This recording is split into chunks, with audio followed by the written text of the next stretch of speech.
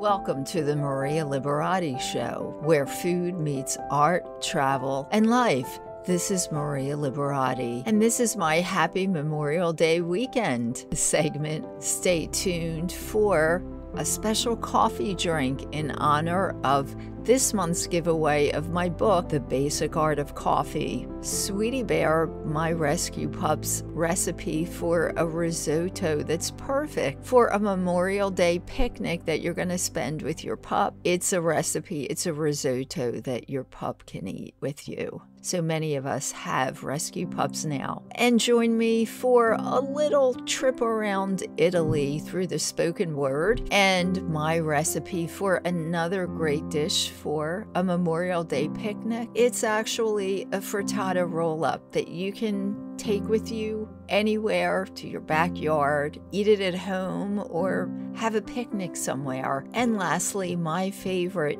and simple Italian dessert, strawberries with lemon. Stay tuned for all this and more. So does this mean summer is finally here? Well, it must be summer, because yesterday I was able to get my first baby watermelon, and I plan on eating the whole thing myself. I can't think of a more refreshing way to spend a warm summer-style day, because it's not really summer yet. It's still spring, but it's summer-style weather. Besides, it reminds me of my summer spent in the mountains of Abruzzo, eating lunch on the terrazzo and reveling in the beautiful Italian sun and peaceful quiet while being cooled down by munching on a juicy slice of sweet watermelon. For those of you that don't want to eat a whole watermelon or would appreciate another type of fresh fruit that has summer written all over it, try my second favorite summertime dessert, fresh strawberries with lemon, known in Italian as fragole con limone. It calls for 1 pound of fresh strawberries, 1 fresh lemon, 1/4 cup of sugar, or a healthy sugar substitute like stevia or monk fruit, agave syrup, and a handful of fresh mint leaves. Wash and quarter the strawberries and hull them also. Place them in a bowl, squeeze the juice of 1 lemon on top, sprinkle with sugar or a healthy sugar substitute, and toss gently. Let this marinate in the refrigerator for about 2 hours. Serve chilled, garnished with fresh mint leaves. You could serve it with a side of vanilla gelato or ice cream, or a dairy-free frozen dessert, vanilla flavored. Oh, so good. Nothing says summer more than strawberries with lemon, and it doesn't require an oven or range to cook. And that reminds me of one of my favorite quotes said by Albert Einstein: "A table, a chair, a bowl of fruit, and a violin. What else does a man need to be happy?" Well, picnics and Memorial Day are just around the corner, so it's time for a cool coffee drink from my book, The Basic Art of Coffee, and also to remind you to like and share this week's episode, and you'll be entered in a drawing for a copy of my book, The Basic Art of Coffee, with many different coffee stories and coffee recipes. Now, this is a cool coffee drink. 2 cups of strong espresso coffee, 4 teaspoons of sugar or a healthy sugar substitute like stevia or monk fruit, 2 cups of chopped ice, a teaspoon of anisette or amaretto liqueur, or a non-alcoholic flavoring that you like, a 1/2 cup of milk or a dairy-free milk like almond milk. That's actually my favorite for this type of drink, but you can also use oat milk or any other dairy-free beverage. Blend all the ingredients in a shaker and divide into 2 tall chilled glasses. You can also blend this in an electric blender. So for more coffee recipes and stories, get your copy of The Basic Art of Coffee, or like and share this week's episode. And also, you can create that recipe yourself. Take a picture, share it with us, hashtag it The Maria Liberati Show, and you'll be entered in a drawing for The Basic Art of Coffee. The more times you like and share, the more times you are entered, or you can also share it with somebody that will enjoy that you think would enjoy a copy of the book and or this episode or the recipe. Again, that's The Basic Art of Coffee. And you can find that on my website, marialiberati.com, or artoflivingprimamedia.com, or anywhere books are sold online. So my precious rescue pup and I will also be spending Memorial Day together, and I did a post on my blog back in 2016. Wow, time sure does fly. When it was our first Memorial Day together, Sweetie Bear, and that name came from my niece, who was 6 years old at the time, Sophia, who said that the pup looks like a tiny little black bear, and she did. She's a little bit of a pudgier black bear now, but she's a welcome guest to our family picnics every year. And of course, she deserves something special cooked for her so she can enjoy our family Memorial Day picnic. So here's a recipe I created for Sweetie Bear. It's a special risotto that can be served chilled if you need to place it in a container to take with you on a picnic. So for my pup, I give her 1 tablespoon of this dish with a small handful of her dry food. And this is Sweetie Bear's risotto with chicken. 1/4 pound of cooked chopped chicken meat. Boil the meat and then chop it into small pieces. I do use organic chicken. 1 fresh zucchini cut into small pieces, boil till soft. 1/2 cup of rice cooked till tender. Cut the chicken meat into small pieces, drain the zucchini, and in a small bowl, mix chicken with cooked rice and zucchini. Be sure that the zucchini is cut into small pieces. Let that cool and serve that. This makes more than 1 serving depending on the size and age of your dog, or if you have some playmates over. I know Sweetie Bear will probably be having some of her best friends over, so we should have enough for 2 or 3 dogs. And that recipe is from my blog at marialiberati.com. And for more recipes, get your copy of the Basic Art of Italian Cooking book series that includes the Gourmand World award-winning book, The Basic Art of Italian Cooking, Holidays and Special Occasions. The first book was The Basic Art of Italian Cooking and The Basic Art of Italian Cooking Da Vinci Style. It's all about Da Vinci's life as a foodie, because he was a foodie, and the special places in Italy that he lived in and recipes that are traditional to those places. And there's also a smaller book series called The Basic Art of, and that is The Basic Art of Coffee, which is our giveaway for the month. The Basic Art of Cocktails, The Basic Art of Pasta, The Basic Art of Pizza, The Basic Art of Creating a Tuscan Wedding, and The Basic Art of Experiencing Venice. You can find all those books on marialiberati.com, artoflivingprimamedia.com, that's the name of the publisher, and anywhere books are sold online.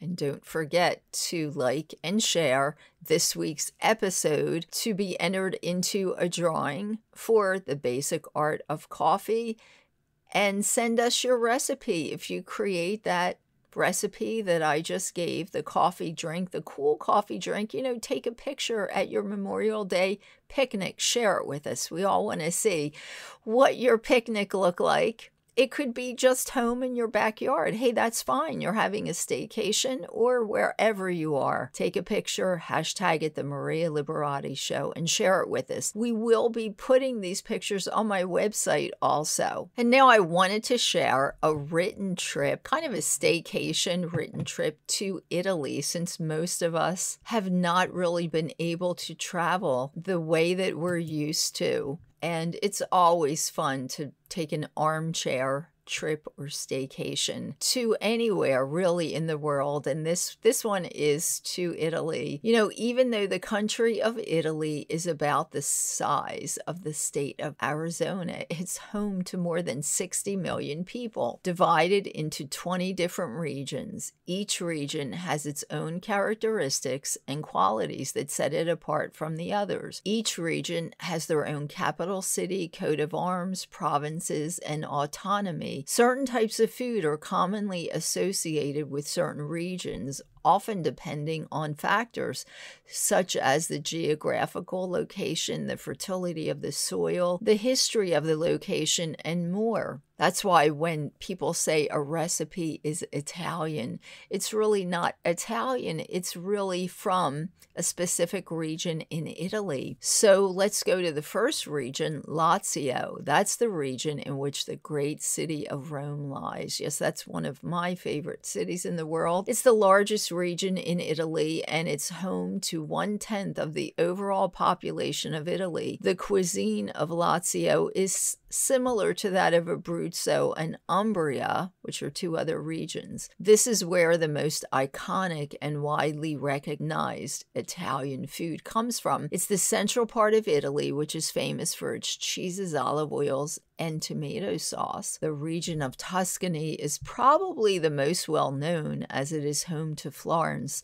the world-famous birthplace of artists such as Da Vinci, Botticelli, Michelangelo, Galileo Galilei, to name a few. Tuscany is most famous for its wines like Chianti. This region is also known for white truffles, a delicacy in Italian and European cuisine. Piedmont, or Piemonte, as they say in Italian, is in the northern part of Italy, the former host of the 2006 Winter Olympics. Turin, the city of Turin, is here as well. It's located near the Alps. Northern Italy is known for its game meats. Now, I'm not really big on meats for most of you that know me, but butter is usually preferred here over olive oil too. The town of Arborio is in this region as well, which is where the rice that's used for risotto originates from. And if you make risotto with arborio rice, you're getting a great risotto. Of course, you can also use carnaroli. A fun fact is that Italians do not put meatballs on spaghetti. An average Italian meal is divided into courses, il primo piatto and secondo piatto. So the primo includes usually a carbohydrate dish like pasta and risotto. The secondo, or the second course, usually includes a protein. So that could be a meat, a fish, or a protein substitute.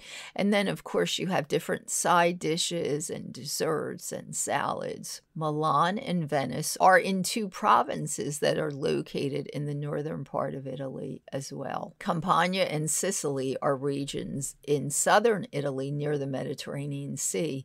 Naples is the capital city of Campania, and Sicily is the island on the far side of the country.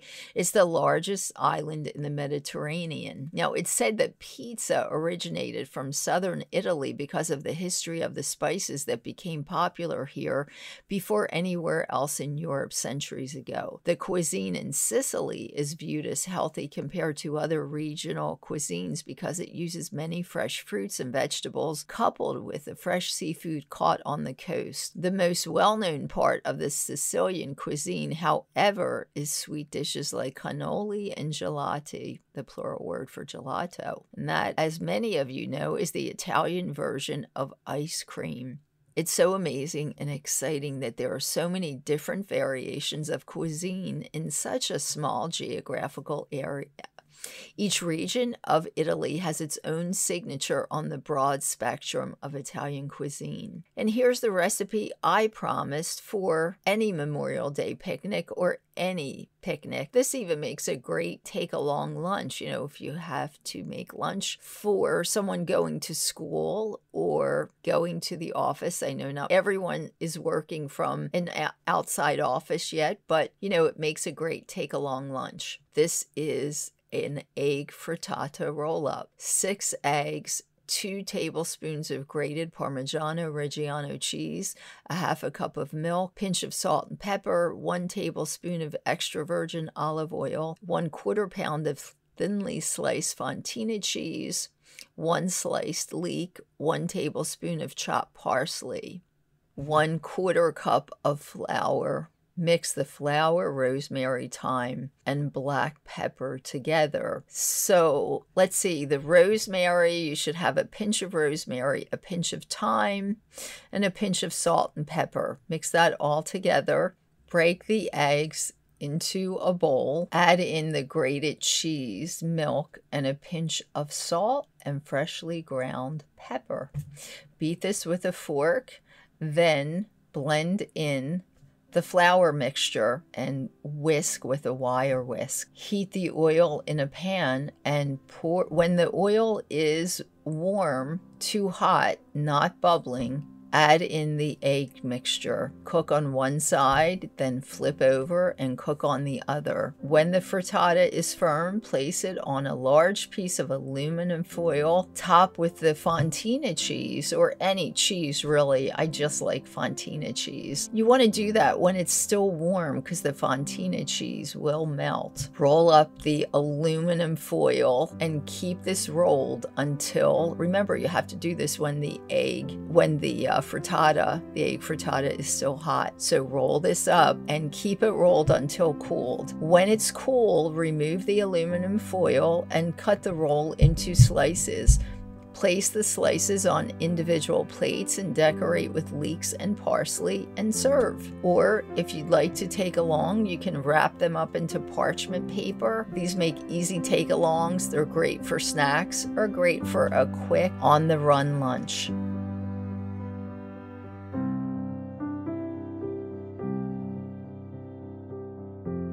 And there you have it, my happy Memorial Day recipe collection for you, and you have plenty of recipes to start off your Memorial Day picnic. Of course, you may want to do some kind of a barbecue or serve some other foods, but you have some great appetizers. You know, the egg frittata roll-ups can be really great as an appetizer. They can make a quick lunch if you don't feel like cooking a whole lot. You can have the egg frittata roll-ups as a quick lunch.